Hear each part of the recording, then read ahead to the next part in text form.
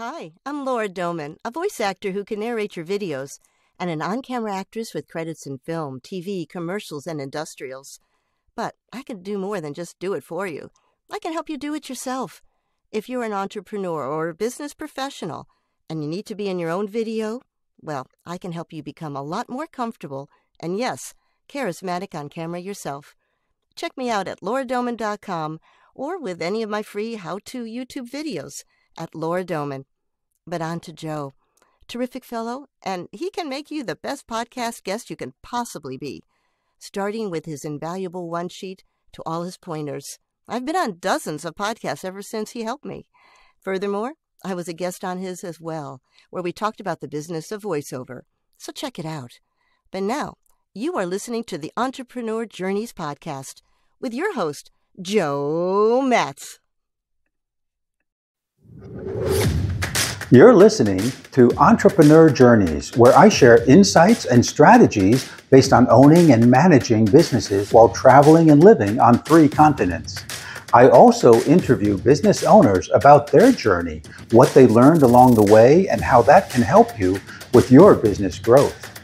For more resources to accelerate your entrepreneur journey, head over to gapologist.com, where I share resources, events, community, and more. I'm your host, Joe Matz. Let's get started. Hello. Today I have with us a fractional CMO, and he's all about not wasting money and not throwing money down the drain in your marketing processes.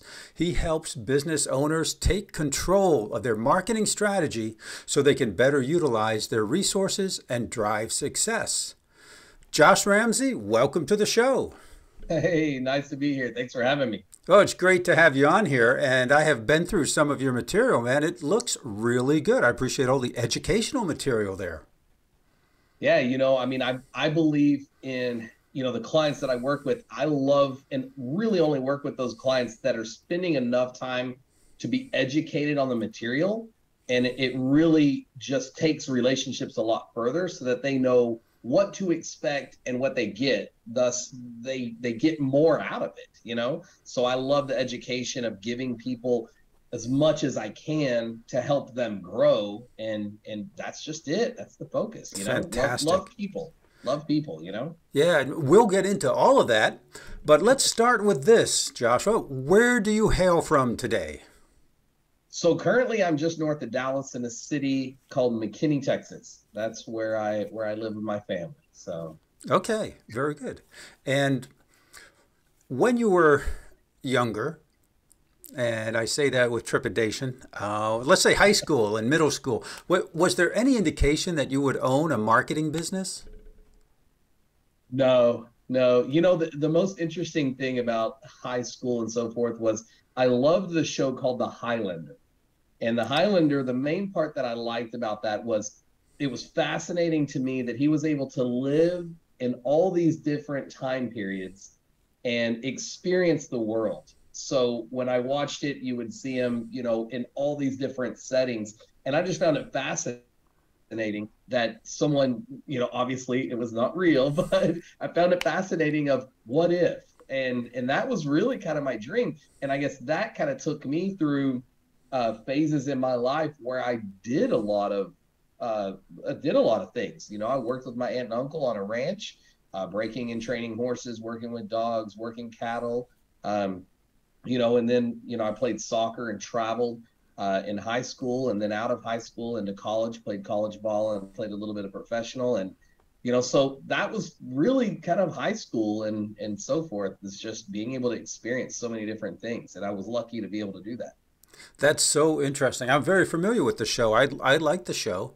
And that is a new perspective on the show. And it's inspired you to do different things, to get out there and experience the world. That's fantastic. I would like to see all teenagers incorporate that spirit of adventure. Yeah.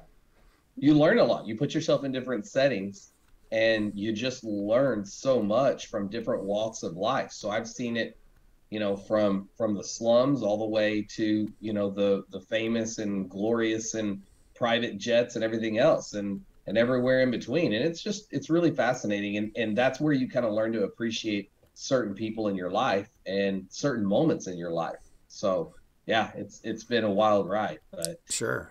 You know, and I think it builds a lot of tolerance for different perspectives. I think it builds a lot of a very wide look at what's going on. It's not just your neighborhood, your socioeconomic class. There's all kinds of levels of living out there, if you will, and different ways to live. And not one is more right than the other, depending on where your perspective is from. You know, one of the things that I heard when I was younger was very interesting, and it was a motivational speaker talked about, you know, if you could walk into a room and we only use 1/3 of our minds, what is that 1/3? And it's about walking into a room and what's the first thing that you see and what's the first thing that I see. And it's not that you're right and I'm wrong, or that I'm right and you're wrong. It's more about the mindset of whatever someone sees. This is called confirmation bias, which is one of the things that I teach heavily on, but it's whatever they see is accurate. It's truth. So if I see a blue wall and you see, you know, a white line or a guitar, what's that first thing that we see? And why do we see that? Right. And it's really about understanding the other person's perspective, which does lead into marketing and confirmation bias in marketing as well. But that was one of the most fascinating things. And that leads back to what you said of just understanding other people's perspective and why people make the decisions that they do. And it's based on how they walk into the room. What's the first thing that they see and why? And Right. that's really applicable when it comes to marketing. And we can get into that as deep as you'd like to go. Yeah. You know, I would express this as my wife and I driving in the car. Usually I'm driving, so she's in the passenger seat. And I will say, oh, there, you know, if I see a bicycle on the road, I could tell you if it's a gravel bike, it's a road bike, it's a speed bike, it's a time trial bike, it's a mountain bike, if it's full suspension, if they've got good tires, if the position on the bike is correct. And my wife says, oh, there's a bike. You're right. You're right. That's you know, that's the perspective. Yes, you know? but if there was at the same time a dog hanging out the window in a car next to us, she'd be able to tell me all about the dog, the breed and the age and all of that. But you know, it's interesting that you say that, because again, this goes into another aspect that I teach about, which is called your reticular activator. And your reticular activator is a mental focus of searching for information that is either comfortable or interesting. And again, there's other levels to that, but it's comfortable or interesting, and it's something that we search for in a subconscious scan. Yes. And when we see something like the bicycle, obviously through your messaging, that's interesting to you, or comfort of some level. And when she sees the dog, she feels these emotions. And again, that leads into marketing of how you can use the brain of a human. And we all buy and make decisions on what we purchase, what we do, how we live, based on the mental file folders in our brain. So again, everything that we talk about, it's really interesting when someone goes, well, why a fractional CMO, which I think is one of your questions. Yeah. Or they say, you know, well, you've never worked in my industry, so how do you know, and how can you work in my industry when you never have? And I just talk to, number one, all humans make decisions based on the same thing. And then number two, I educate people, and most people don't realize this, but the biggest companies, when they hire CMOs, they typically hire from outside their industry, because that person brings a fresh perspective to what they're already doing, and they then are able to reinvigorate whatever is happening. Yeah, so just a few other tidbits there. That makes perfect sense. You know, if you have if two people always agree on something, one of them is unnecessary. And if you're pulling people from inside your industry who grew up in the industry, has a perspective of the industry, learned from the chief, whatever, in that industry, that's their perspective. And it's oftentimes like blinders. Would I be correct in saying that? It's like blinders, and they can't see outside of a certain lane? Yeah. Yeah, I mean, there's a lot of different ways to look at that, but I would agree 100% with what you said. You know, I was just thinking about a meeting that I had the other day with a client, and they talked about how when a new C-level position person is hired, you have about 24 months, so 2 years, for them to really make an impact and be open to new insights and information and new strategies. And that's on a totally different industry, nothing to do with marketing. That's just the one industry that some other executive shared with me. And I look at that and go, okay, well, I'm not the only one that thinks that way and sees that. It's that fresh perspective. And it doesn't mean that if you've had a marketing person for 4 years that they can't bring that to the table, but it does mean you should think about how they're fed information, right? Podcasts like this, what information are they getting? I listen to podcasts all the time in a lot of different industries, a lot of different information, just to kind of keep myself fresh as to what's out there, what are people doing, what are different industries, how are they marketing those industries. It's just good to stay abreast of what's going on. Right. And looking outside of your industry or your circle, if you will. So how did your journey begin as a marketing expert? Yeah, so it's interesting, as I would say, of how God can work into your life at times. And for me, I just didn't really have a clear vision of what I should do. I knew, and I was always told that I was good at sales, so I went into sales. So I worked for large companies. I don't necessarily want to name them, but I did transit advertising. I did billboards, did magazine, newspaper, radio, different other types of print, did television. So I sold a little bit of everything, and I moved around quite a bit. Part of why I moved around was I could not retain clients, and I couldn't figure out why. I was great at selling them and building that relationship, but a retention of a client really comes from them making money. And if they don't make money from whatever medium that they're advertising in, they move on. And it's just simple logic. And they would tell me, there's no hard feelings. It's just we didn't get the ROI. So going through that was eye-opening at the end when I realized I want to be on the buyer side. I want to be on the agency side, not the sales side. Because here's one thing that I've learned that not many people really acknowledge, and that is when you talk to somebody in sales, they're offering you and trying to convince you that whatever they sell is best for you. So if you talk to an ad agency, whatever they're good at, that's what they sell you. If it's link building, if it's on-page SEO, if it's paid ads, that's what they're good at, so that's what they offer. The truth is you might not need what they sell. Right. But they may be good at convincing you. So the difference of a CMO is to look at it and figure out what's best for the company, not what's best for me selling you that. Now, I go down a rabbit hole just a little bit to kind of explain why my world shifted. But the world shifted because I got into the agency side and understood that aspect of my client wants to grow. So it doesn't matter if I do just this or just that. It's more about what is going to give the best ROI. And then depending on the product or service, that's where you make a decision of where to place the advertising. So I worked uniquely in a top 100 ad agency, but was able to really understand the positioning of why this agency mattered. And then after leaving that agency, I was able to carry that forward, articulate it in a different way, and really, I love the maturation process, because that's what I believe I live in, and that's what I really love, is that maturation process of growth and really learning what that next level is. So, right. Yeah, it makes perfect sense. I mean, I have spoken with folks who, I don't want to call them one-trick ponies, but you know what I mean. They're really good at maybe networking or Facebook ads or LinkedIn ads or Google My Business would be. Yeah. And that's just not where I'm at. But that's what they sell because that's what they're good at. That's the solution that they see. It's almost like the example you hear, if a man carries a hammer and that's his tool, he's going to fix everything by banging on it with his hammer. Yeah.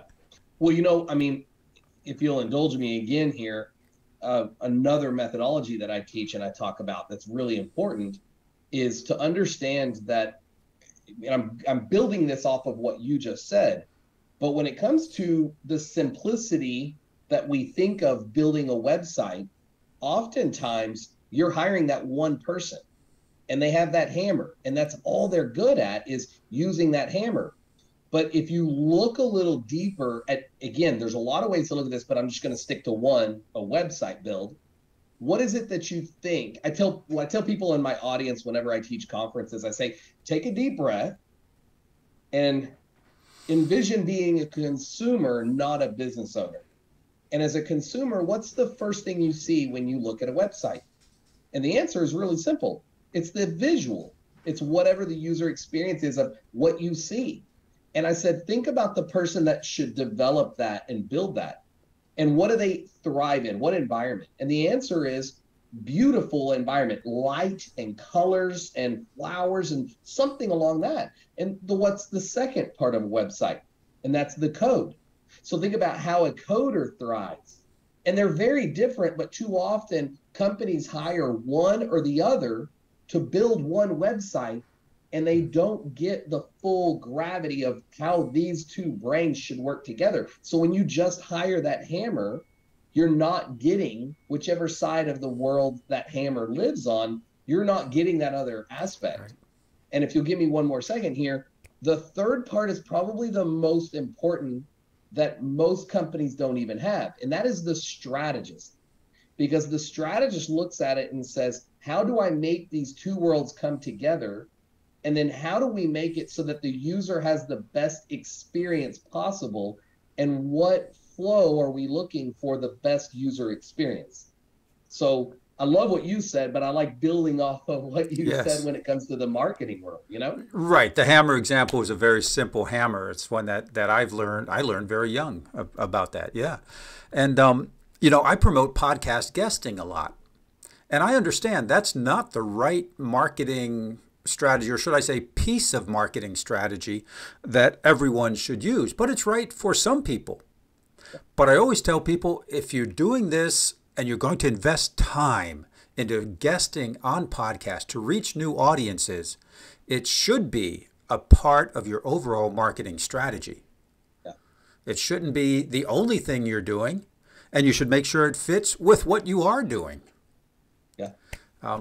Because there's, you know, that's my hammer. But I try to look at it with the perspective that I understand. That's my hammer when I'm promoting reaching new audiences with podcast guesting. It's not all I do, but it's something I focus on. But I love that you do that. And that's one reason why I love that we were able to connect. And I loved it. And I appreciate again that you had me here. But you know what I would share with you, and maybe someone else that listens to this can kind of work this into their business plan. But you know, Joe, what I would share with you is you're not just a hammer. You're a hammer that has a lot of other features to it. It's a different style of hammer because you can offer things like link and connection. You're offering PR. And I think there's a lot of other aspects that you offer that I'm aware of when I do this podcast. If I do another podcast, which I'm on them, just like you have guests, right? But there's a lot to just having a hammer. I think it's more about the positioning, right? If you hold a hammer like this, you don't see a whole lot. But if you turn that hammer sideways, you see a lot more. So I think now it becomes the angle that you share walking into that proverbial room, and do you see the white or the guitar, the bicycle or the dog? And that just becomes, to a degree, one of the things that I teach is called unique selling position.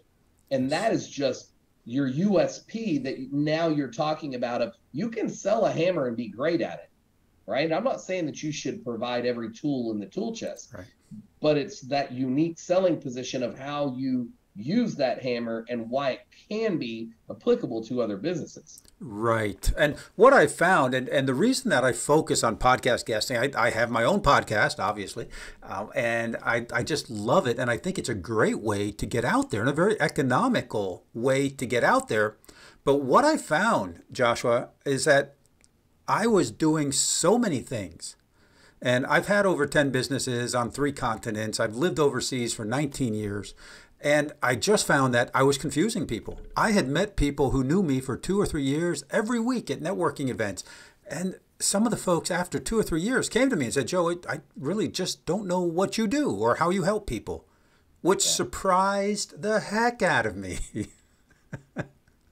You know, one of my writings and sayings is, your mom might hate you.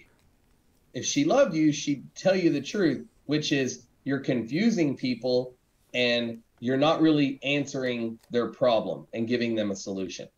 You know, and so that my saying is your mom might hate you, you know, just because, again, that's the interrupt value of what? Why would you say that? And sometimes that's inflammatory on purpose, right?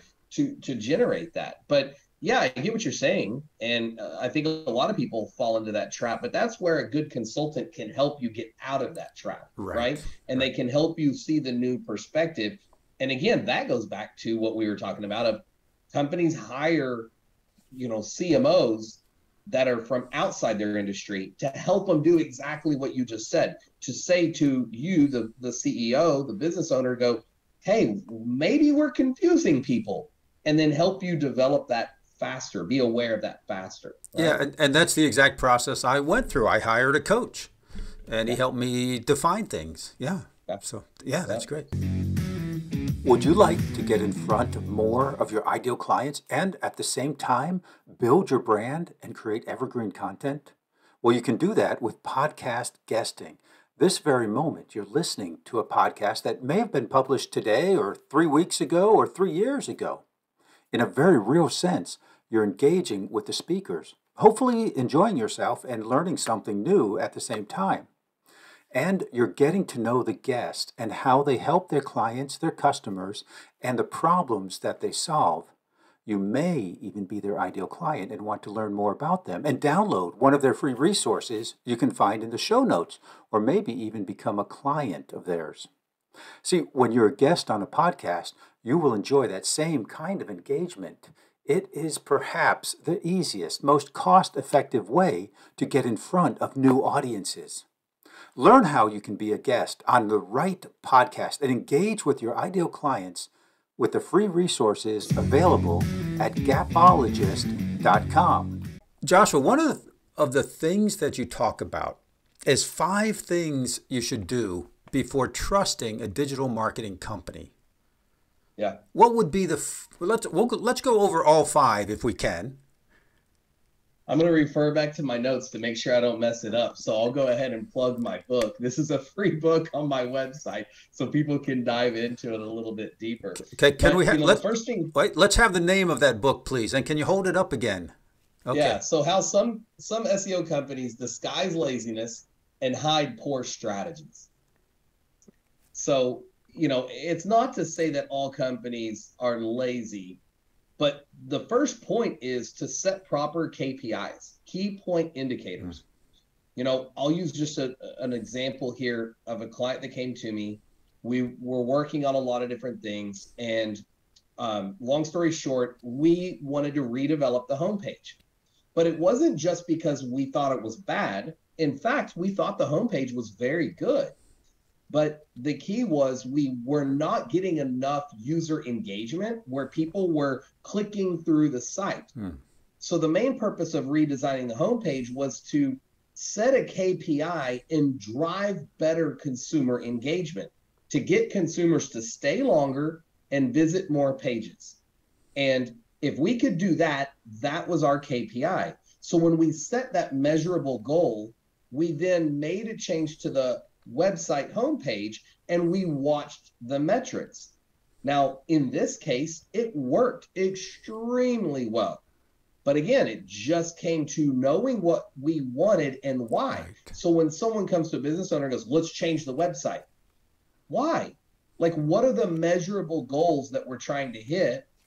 And what I would say, and I say in my book, don't just blindly trust them. You should think for yourself. Is this a measurable goal that's going to lead me to what I want to achieve? And what do I want to achieve, which is sales? But we got to get beyond sales. We have to think through the first step, the first engagement, the first touch point, the first impression, and every step throughout. Right. So again, point number 1 is setting measurable goals and the right KPIs, so that way you know what you're looking for and how to track it. Exactly. And the first thing I ask someone when they say they want to be on more podcasts as guest, I ask them why. What are you looking to achieve by guesting on podcasts? And I think before you begin any project, you should know what you want out of that project. You should know what the results are. If I go to the beach and take out a kayak in the ocean, I want to get back to the beach alive and well. That's number one. And I want to have fun, and I want to get some exercise. So that's my goal. Someone else might have a goal of fishing or riding the waves or taking selfies or something. Yeah, you got to know what your goal is. And it's interesting, right? I mean, we logically think that way, yet we don't logically make our notes in business to think that way, right? It's just second nature, which is operating in beta mode, not moving to alpha mode of problem solving of we have a problem, which could be we need more sales, more leads, so on and so forth, but we don't logically think through the process like that. It's like when you get in your car, you don't think about what the D stands for. You just know it means drive and you just go, right? But that's beta mode versus moving to alpha mode. So again, one more thing that I teach on principles, but yeah, you nailed it there. Yeah, it just makes sense. No, and I think I got that from Stephen Covey's book, 7 Habits of Highly Effective People, and it's begin with the end in mind. Yeah. It's funny because I already have that written down in my notes for us to talk about. Well, we still have 4 other points to go through. I'll let you decide. Should we hit the 4 points or should we talk about that? We'll talk about that later. We'll okay. Go through the points. So number 1, know what you want to get out of your marketing. Yeah.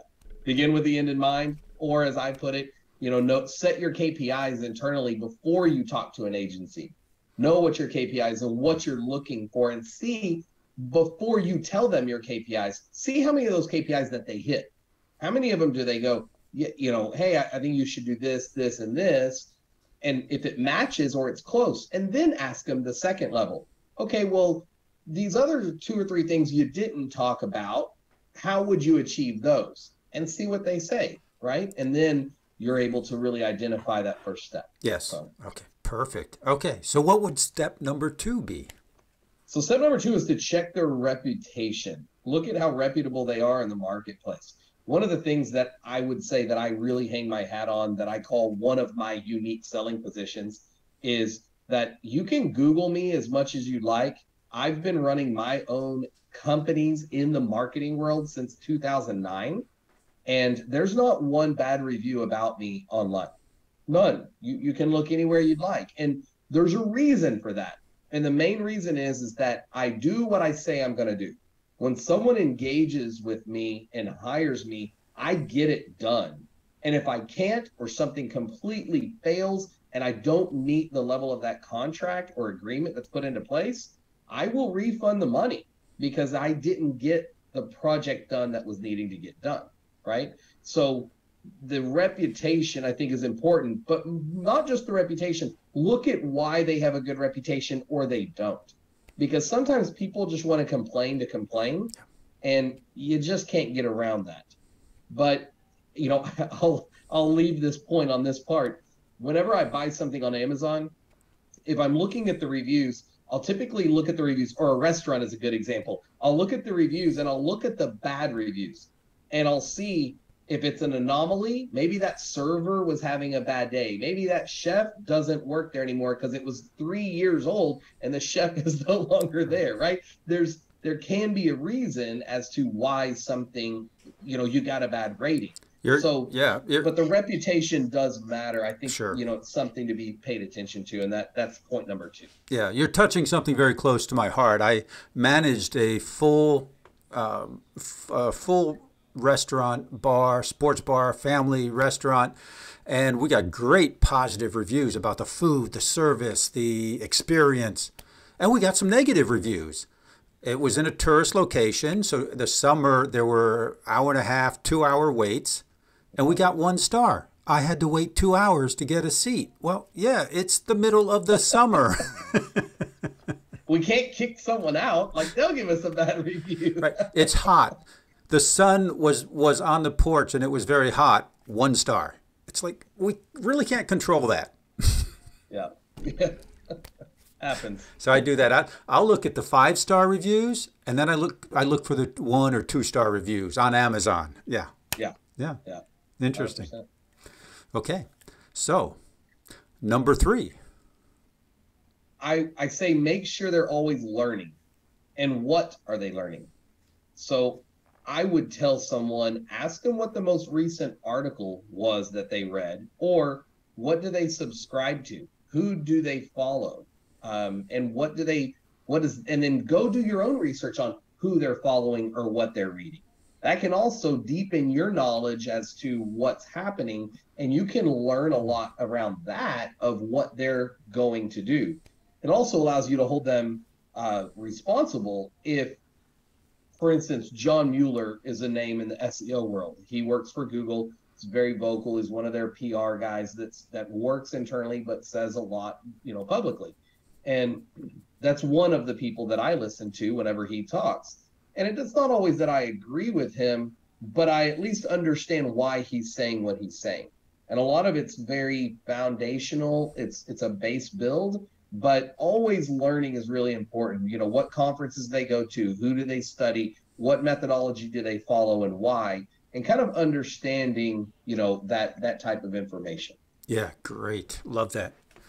Number 4. My statement is lead from the front. And ultimately what that means is, are they teaching what they've learned and what they've experienced, or are they just sitting in the background, just taking in information and not really challenging people's thoughts? And I find that the majority of agencies out there do not have a leader that leads from the front. They have order takers and salespeople, but either A, they don't have a good strategist, and if they do, then they are probably leading from the front. So they're the ones speaking at conferences. They're ones that are on podcasts. They're the ones that constantly have a presence online, even if it's small, right? Even the cobbler kids don't have shoes. So it may be small at times, but find out how much they're teaching. I mean, myself, I'm doing a minimum of 8 conferences, speaking at 8 conferences a year.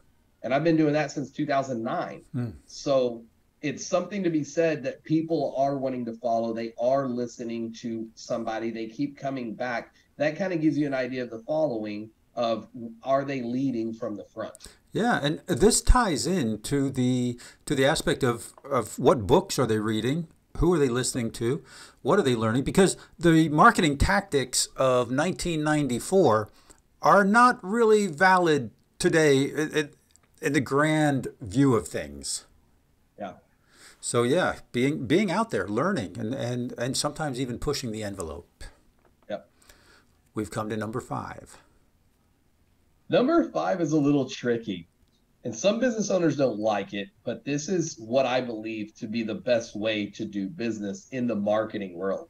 And that is, make sure that the agency gives you work to do and homework. Oh, but I don't want that. Wait a minute. I'm paying you a bunch of money. Wait a minute. Homework. There's always something that the business owner should be doing that should be a KPI back to the business owner. And if the agency responds like you did, then I don't believe that the agency is doing their job well enough, because the agency's job should be to ask questions. So as a CMO, my main job is to work with the business owner and be the executive at their round table, their executive leadership. What that means is that I need the CEO to help ensure that I have the right vision for the company as they see it. So sometimes that's the KPI or the demand that I have from them, is to make sure that you're reading what I'm sending out, that you're reviewing what I'm doing. That way we don't go a year down the road and all of a sudden they're angry. It's knowing that I have them involved and that they're giving me the feedback. And the best relationships that I have are those clients that don't blindly trust, but when I give them homework, I expect them to give it back to me. And let me be clear, it's not about listen, it is not about you having to do hours and hours of work, but it is about when you're going to work in the marketing world, you know what to look for, you know what to look at. So that starts with that education that I talked about, but then it goes to me looking at my client. And again, I'm just going to use myself as the example here, but me looking at my client and saying, okay, Joe, I need you to look at these metrics. And I send you an email, but I tell you exactly what to look for. I've got a client right now that came to me and he's working with this ad agency. And the metrics since this new ad agency launched his site in 2 months, he has gone from 600 rankings to 300 rankings in under 2 months. He's just dropping like a rock. And part of the problem is that the agency didn't give him the metrics and the KPIs that he should be following. So he wasn't doing his homework because he didn't know to do his homework.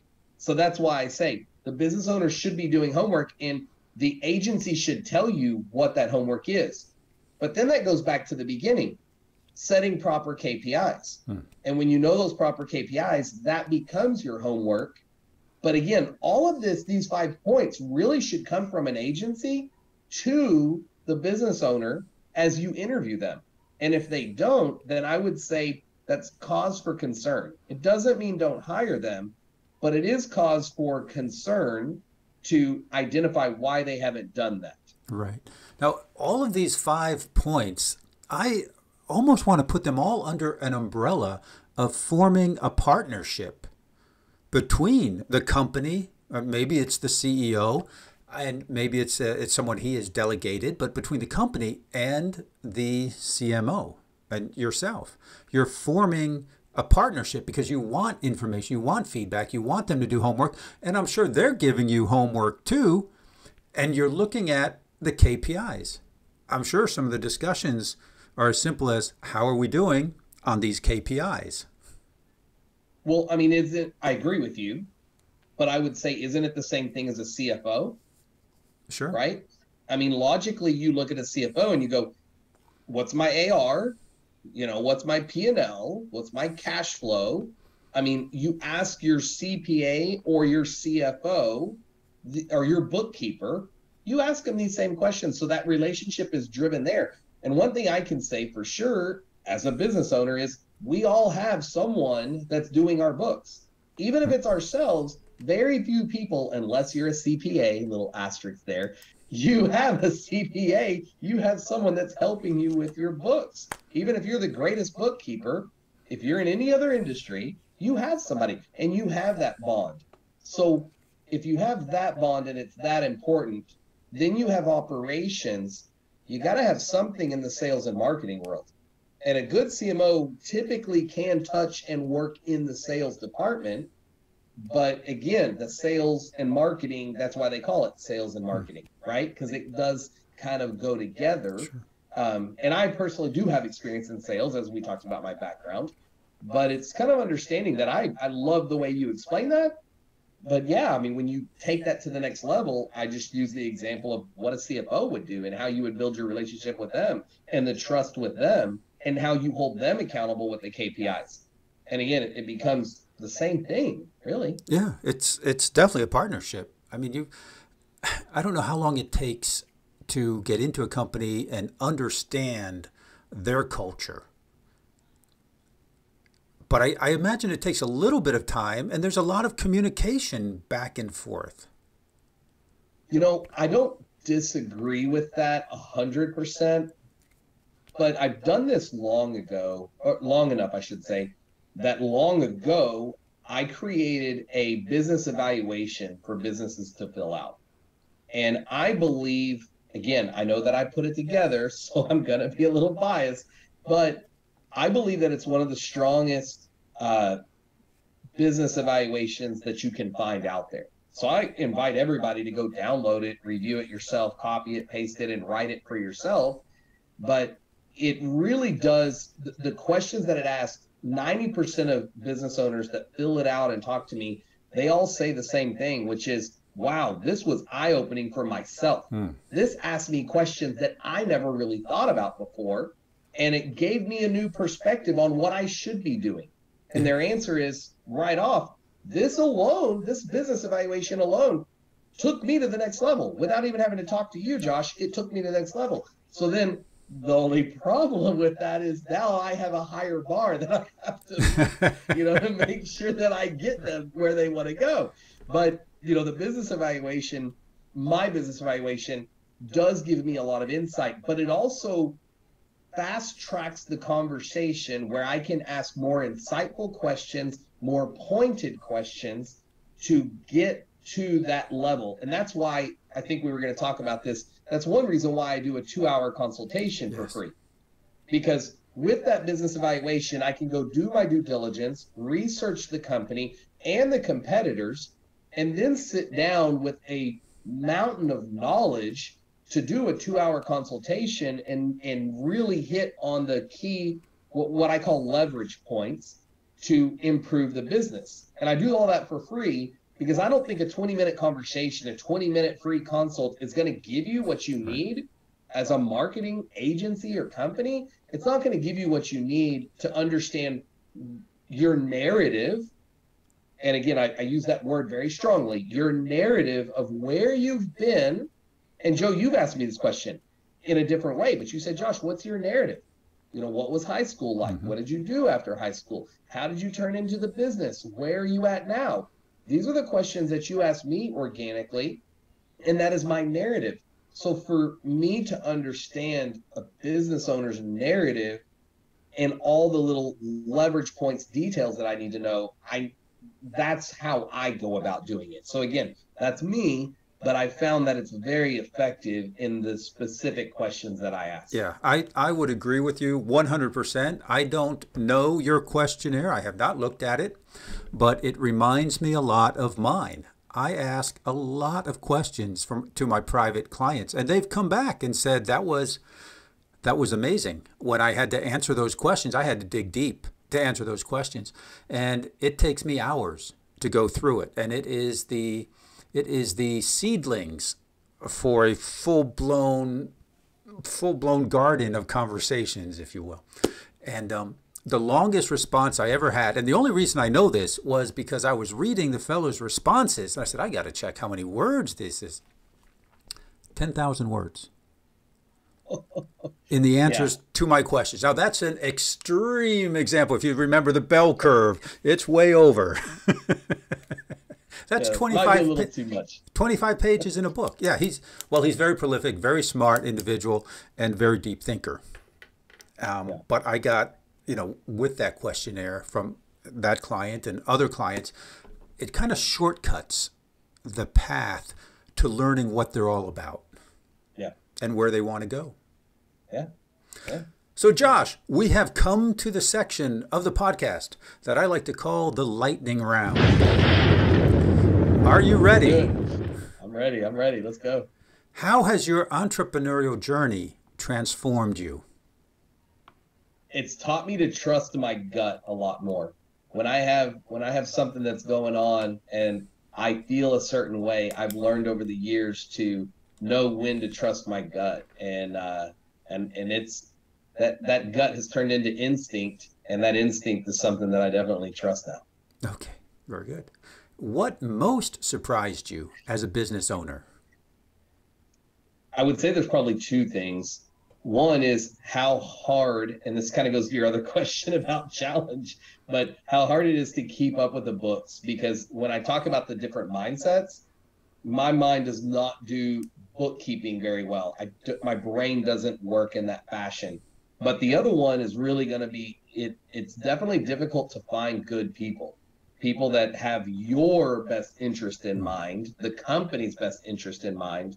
And I find that common. Nowadays, you can hire people, you can find people to do the job, but to really commit to the vision of the company is a lot more difficult. It is more difficult. Yes. Wow. So when I was running the restaurant, we had 42 employees, and that year I did 140 W-2s. So we had we had 98 people come and go within the year. Yeah. And just finding the right people, and people who who incorporated and embodied the vision that I was trying to create in that restaurant. Yeah.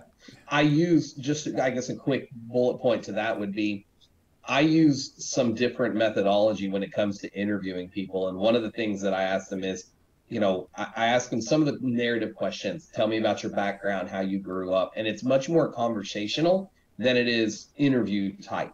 And I try to do it in a relaxed environment to see what their body language is, what their personality is. And I do my best to try to kind of catch them off guard on some things, but ask them about their family, about their kids, if they have kids. Do they want kids? What do they enjoy doing?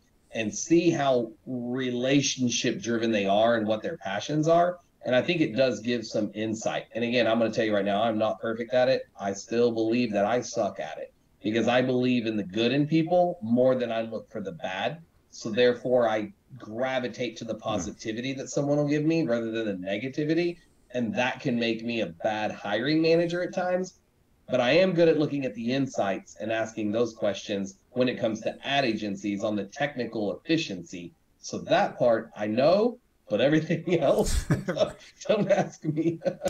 Okay. What unexpected challenge have you had to overcome? I just said it a minute ago. It is bookkeeping. Bookkeeping. It's just how books are ran and why they're ran that way. I'm like, I look at the bank account, and I'm like, look, it should just be this simple. This is the money due. This is the money I got. But instead, it's just, yeah. And I'm lucky enough to have a great CPA that I hired in 2014 and a bookkeeper that I hired 2 years ago. But when you talk about the restaurant and hiring people, about 2 years ago, I went in a matter of 45 days, I went through 15 different bookkeepers. Wow. And it was a nightmare until I finally found one that I absolutely adore. And it's been a year and a half, 2 years now. So, yeah. So I'm lucky now, but, it's been terrible. Yeah. Sometimes it takes a lot of work and going through a lot of people. Yeah. Yeah. In all industries, I'm sure. Yeah. What book has made a big impact on you, and who would you recommend it to?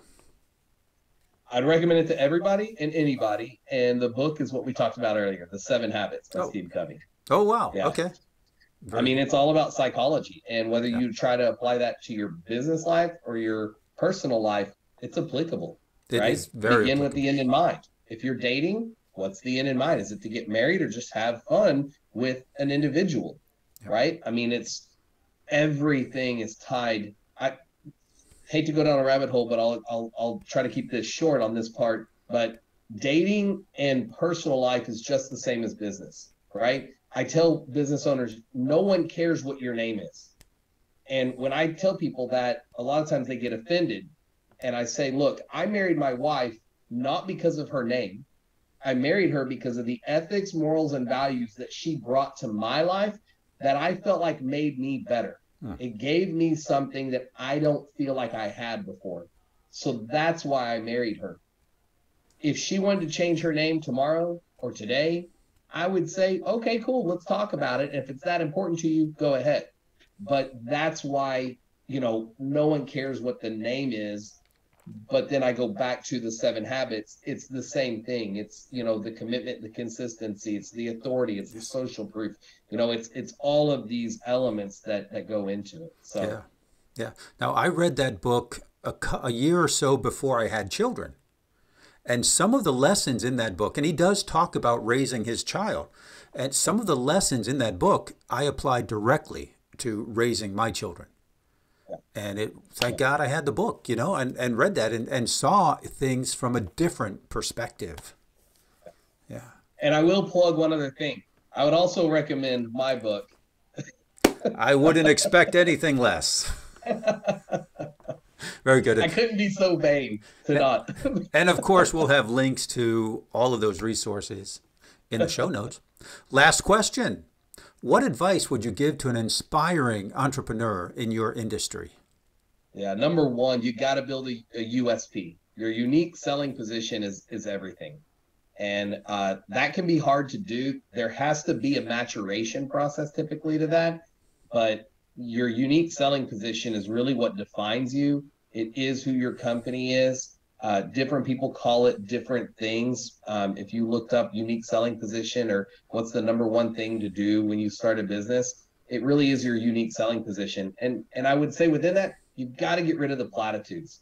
You know, I do conferences, and one of them that I do is a training session on how to write a marketing plan for today's age. And I ask people, I walk around and I put them on hot take. And I say, tell me what makes you unique. And I hear the same platitudes. I've been in business this long. I'm great. I'm ethical. I'm honest. You know, I'm above board. Other people don't do this and I do it. And I usually sit there and I start going like this and counting all the different platitudes that they give me. And then I look at them and go, you gave me 7 platitudes in 30 seconds. It's not good enough, you know? And then I go to the next person, and it's interesting to see how many times this happens. And you've got to get away from those platitudes, and you've got to work on how you are unique to the marketplace and what makes you more important than anyone else. And you have to stand out. So I did a blog post one time. It was just say no to platitudes. And the other thing I used to do on live webinars, I would say, let's find out why websites are not differentiated, why websites all look the same. Give me a city, give me an industry, and I'll Google it. And I opened up, 4, 5, 6, 7 tabs, whatever it might be. Every single website looked the same. It doesn't matter if I was looking at painters or yard work or lawyers, and I told them, when you build a website, you go to a web designer and you say, I'm a plumber and I want a plumber's website. What's the website guy going to do? He's going to go look at other websites from plumbers and say, oh, that's what they look like. That's how we do it. So that's why they end up looking the same for the most part. I mean, I did it live and I was confident they would look the same, and they always did. If you ever want to know someone's stress level psychologically, when you talk to them or they talk to you about something, the higher on the face that they go of rubbing, the more agitation they have. And when you talk about that, I literally I lose my mind, because you just nailed it. The catch that some people like to tell me is, well, I'm a plumber and I got to rank for plumbing, so I have to talk about plumbing. Yes, but you still can position it different. You can still come up with a unique selling position. Do you need to have a plumber with his crack? No. Do you need to show pipes and tools? Maybe. But a lot of times you have to figure out what your unique selling position is and paint that with images. And I'll leave you with one other thing on this thought process. And again, this kind of goes to my methodology. But if you think about, if I say the word shark, something pops into your head. If I say the word fish, something pops similar into our heads. If I say the word computer or phone, something visual pops into our head. But when we say the word famous or popular, everyone has a different thought. So you have to learn how to paint the USP with pictures, your unique selling position with pictures, to really paint that story and work on that engagement and identify, are you the USP, or is something that you do in the methodology the USP? And then you work on positioning that with the designer, rather than just telling the designer, hey, go build me a website. And again, that goes to the 3 brains, right? The designer, the coder, and the strategist. That's why a strategist is extremely important, because the strategist can extract that unique selling position from your mind and then help you apply it with a design. Yeah, perfect. That sounds like a process that makes a lot of sense to me. Well, Joshua, do you have any final words or any gifts for our listeners today? So we've talked about it a little bit throughout. Again, I appreciate you having me. I appreciate everyone that's listening now. I offer a free 2-hour consultation. And the one thing that I've learned in my business is, I'd leave it at 2 things that I've learned that are my primary. And one is that if I give the best user experience and I give the best knowledge to everybody, that those 2, user experience and knowledge, that I give away for free, they're going to come back. It's like, why do we all use Google? Because when we search for something, we find answers. So I try to model my business like Google has modeled theirs, in the way of business will come to you. You can make revenue if you have something good to say. So I have something good to say, and I try to say it well and say it often, which again is another principle to use. But I like to give a lot of free information. If nothing else, I get to learn something. I get to meet someone new. I get to learn something new and see how they see the world, which we talked about. And that's fascinating to me. It's fascinating to hear people's stories and their narratives, where they came from and why. So I love that. And that's my main offer, is that free 2-hour consultation. And then again, there's a ton of information on my website. And I think you were going to put the link up there, but it's jrcmo.com. Think Josh Ramsey, Chief Marketing Officer.com. That's the website. And, on that information, I have the world's largest SEO library. I have a lot of free information throughout the site, including my book and a free download of my book. So I'm happy to help anybody out there that's just trying to get their feet under them, or have some frustrations or questions and wanting to vent and talk about it.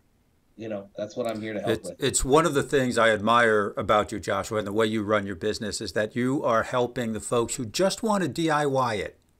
Yeah. And if they find that that's what they're thinking, but they find it's more complicated, more complex than they have time to invest and learn, then they can hire you. But they can get started, they can learn about it with all the free information that you have out there. My biggest clients have come to me because I've met them years before, and I've given them free information as a startup, and they've grown to massive companies, and now they've come back and re-engaged with me. And I attribute that heavily to, I gave them free information in the beginning. I just helped them when they felt like no one else was going to help them.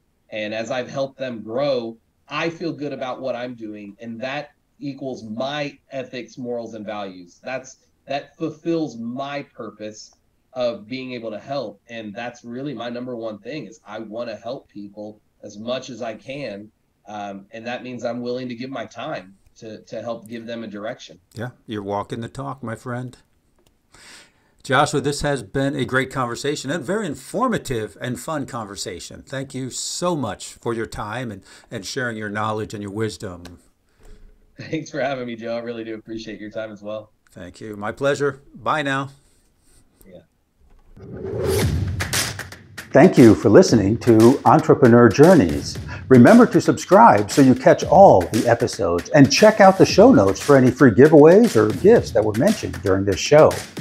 Entrepreneur Journeys is brought to you by 𝐭𝐻𝐿, providing the insights, tools, and transformative structures to help you reach your business summit. I'm your show host, Joe Matz, and until next time, I hope your journey is filled with breathtaking views and successful outcomes.